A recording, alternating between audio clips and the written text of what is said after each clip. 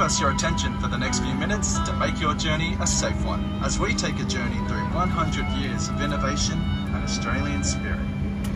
This here's an Avro 504 biplane, made from timber and canvas. You're flying on the Qantas Boeing 737. Sounds a bit flashier than this, old girl. In the 1930s, Qantas are world leaders in aviation innovation, with fully enclosed cabins and even... Right here on Sydney Harbour. Our life jackets look like this.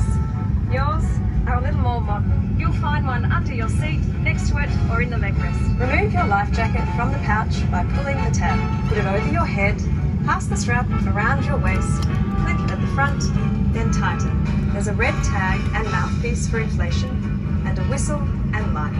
And remember, only inflate your life jacket after you leave the aircraft.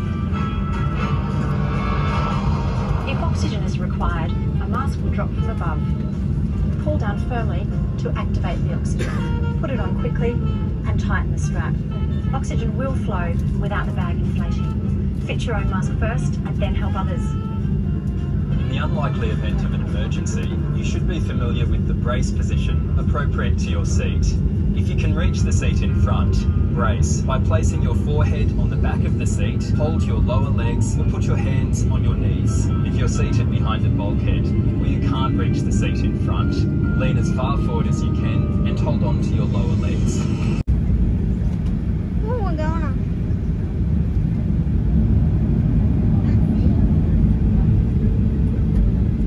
Wonder which direction we'll fly. On that side towards Brisbane. You reckon? I meant which way on the airport.